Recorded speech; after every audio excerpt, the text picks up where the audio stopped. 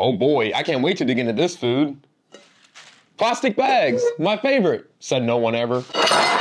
Did you know you might be consuming up to 72 grams of plastic particles every year? That's the equivalent of up to 12 plastic shopping bags. Microplastics and nanoplastics are tiny plastic particles that can cross our body's natural defense barriers, and they're showing up everywhere, in our food, water, everyday items, and even our organs. These plastics leach from packaging, storage containers, and even kitchenware, especially those plastic cutting boards. The result?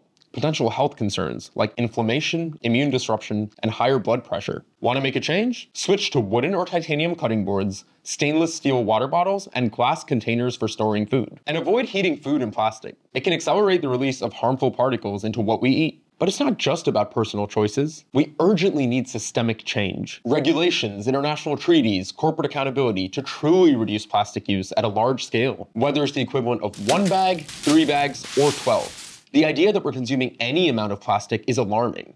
It's time to take action, both individually and systemically.